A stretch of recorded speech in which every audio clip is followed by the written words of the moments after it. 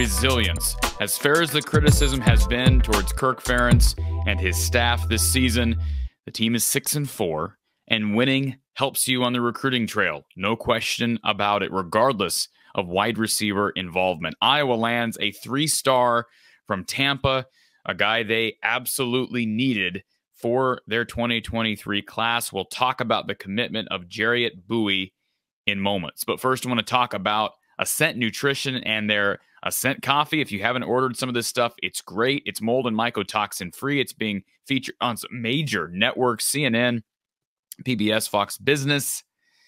This stuff is taking the world by storm, and it is pure and clean. Will not harm your body with those mycotoxins and molds that your name brand coffees out there contain. Visit goascentnutrition.com and use the code Hawkeyes to receive 15% off your order. Also, Randy Engel, Under the Kitchen, his original Hawkeye authentic artwork.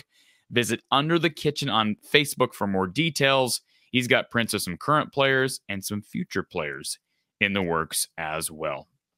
So, as I mentioned, Iowa football landing a 3-star recruit just, actually less than a day removed from its big win. Jarriet Buie actually committed during our live postgame show on Saturday following Iowa's win. Now, keep in mind, Iowa has struggled to recruit at wide receiver. And I've had people say, well, Corey, they nabbed Arlen Bruce. They nabbed Keegan Johnson. Okay.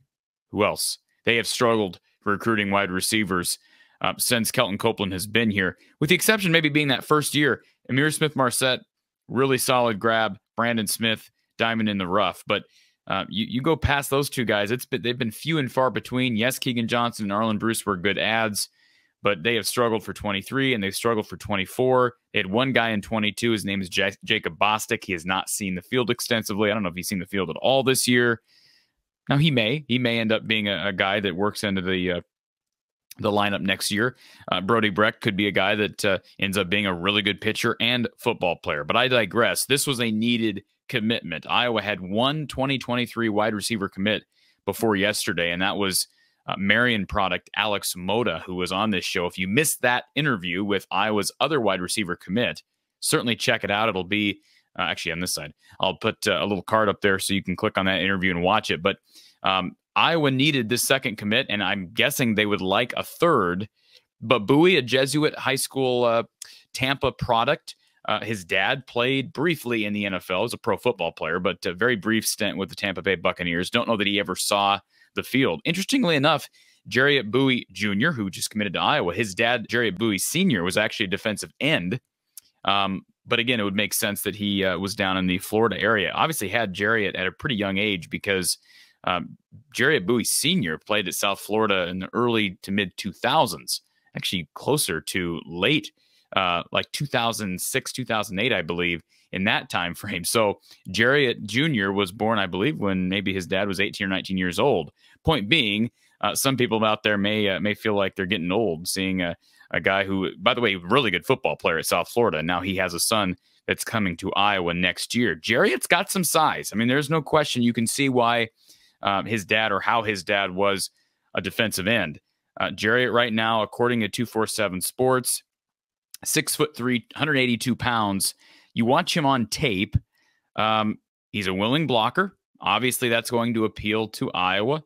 I don't want to call him the next Brandon Smith, but I look back at a guy like Jacob Hillier in 2015, and yes, Iowa's wide receiving core struggled in 15 and especially into 16 before Smith-Marset and Smith came in 17. But a guy like Jacob Hillier in 15 was an integral part of that team. So certainly not saying he's going to be an exclusive blocker at Iowa, but he did show on tape, you can see a willingness to block, and he's got the size to be a pretty dominant blocker on the outside. I mentioned his size and strength. Again, just natural gifts that he has that you can't teach. That's a positive. He's not the quickest guy. I mean, he's not Arlen Bruce. He's not Keegan Johnson. He's not Smith-Marset.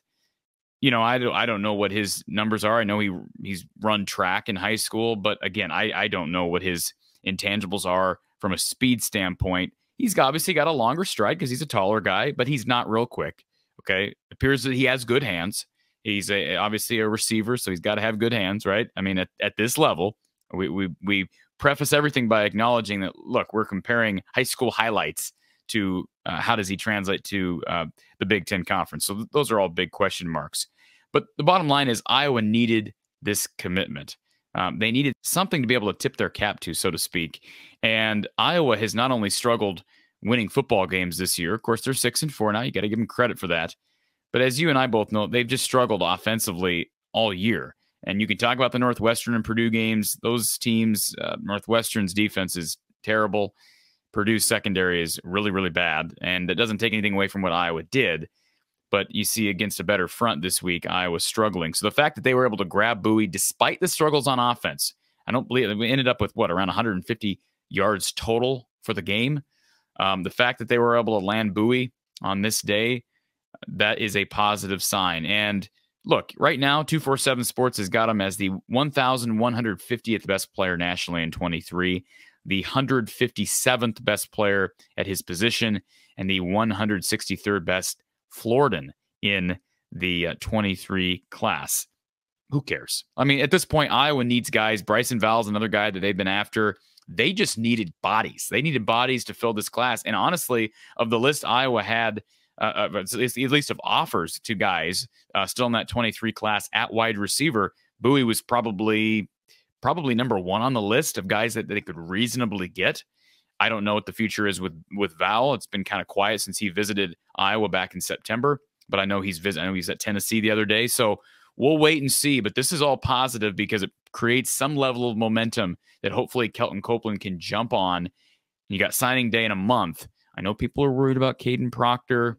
I'll talk about that maybe coming up, but I don't think it's time to push the panic button on that. Still a really good class, and the biggest need was wide receiver and tight end. When you looked at, I should say 3 months ago, those are the two biggest needs. You got Zach Ortworth now at tight end. Now you get Jarriet Buie to complement Alex Moda.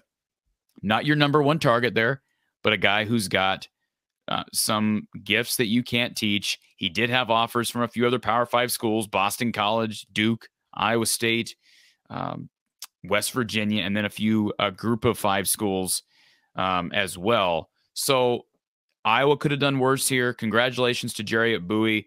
Kind of cool to see a guy who's got a pretty rich football history coming here. I mean, of course, Iowa's got another wide receiver on its roster that has a really rich college football history in Arlen Bruce the fourth. Of course, his dad, Arlen Bruce the third, excellent football player for the Gophers back in the day. So some rich history, and I guess Keegan Johnson, too, bringing the football history as well. So congratulations to Jarriet Buie and Iowa.